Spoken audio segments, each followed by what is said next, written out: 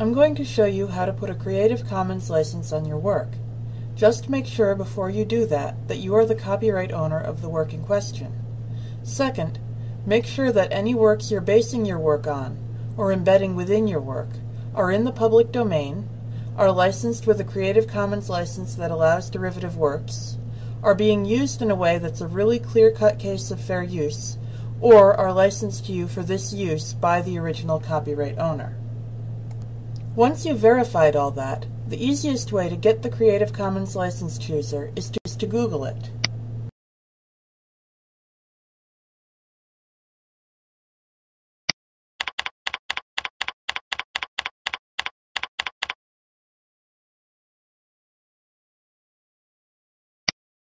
Select the Choose a License Creative Commons page in the search results. That takes you to a form that asks a few quick questions. First it asks, allow modifications of your work? This means, do you want to allow derivative works, or do you want to restrict people to using your work as is?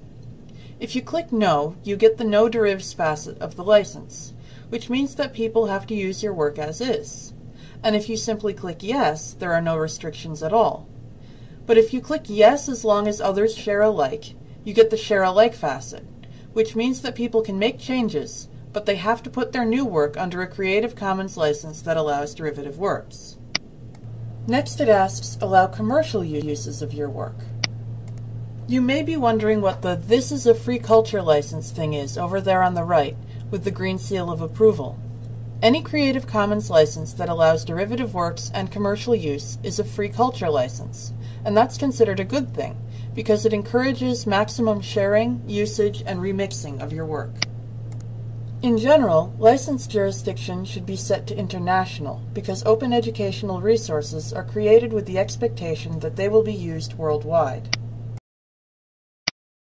Next, you have to fill in some boxes with the title of the work, the author to whom the work should be attributed, and the URL that should be cited in the attribution. You don't necessarily need to fill out source work URL or more permissions URL. Those have to do with citing works that you used in your work.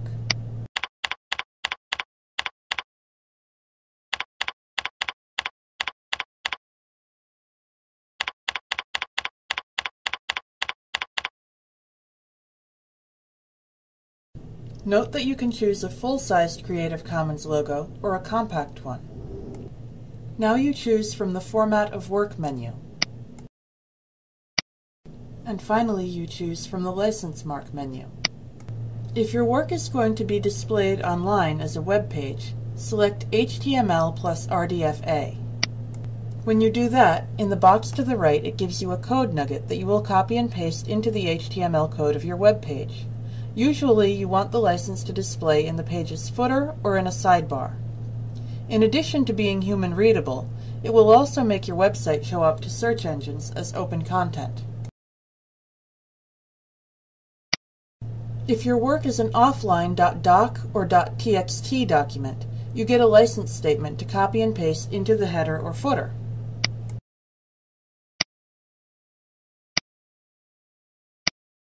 If your work is a document in PDF format or an image in any format, you get an XMP file to download that you can then embed in your document or image. This has the advantage of being a form of metadata that will travel with the file whenever it is copied, but it requires advanced skills. It is much easier and just as legal to just copy and paste the blurb that you get for the offline documents into your document while you're editing it in your word processing software, and then convert it into a PDF file. If you are dealing with an image or an audio or video file, you can simply put the statement into a caption. Can you put something in the Creative Commons without using the license chooser? Yes, absolutely. For example, if you create a YouTube video, YouTube gives you the option of putting it under a Creative Commons attribution license. You could also just put Creative Commons Attribution Share Alike or whatever license variation into the header or footer of any document or the caption of any image, audio, or video that you create. It's just as legally binding. But the license chooser helps you decide on the license that best suits your purposes and makes sure that you format it right.